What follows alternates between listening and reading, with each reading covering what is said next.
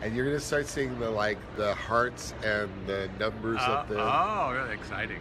Yeah. Vin Diesel and I just got married. We're here in Italy. It's so fantastic. Wow. Who would have thought?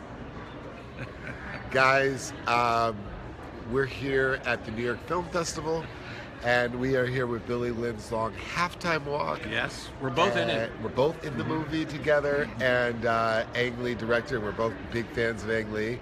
And it's kind of cool that I'm here with Steve Martin because I have been such a fan. In fact, they asked me downstairs who were some of my early influences, and the truth is, Steve Martin. But you know what you have, Mr. Diesel? May I call you that? You have humor. You have humor in your performances, and I so respect that, and of course love that. So, and by the way, we're in a movie called Billy Lynn's Long Halftime Walk that is in 3D high def.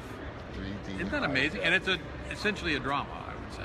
It is a drama. It's I guess people are kind of have drawn some parallels to Catch-22 or Slaughterhouse, but it's not that anti-war. It's not. I don't think. I have no idea. I haven't seen it. it. I'm only in it. I have no idea what it's about. I have no idea anything.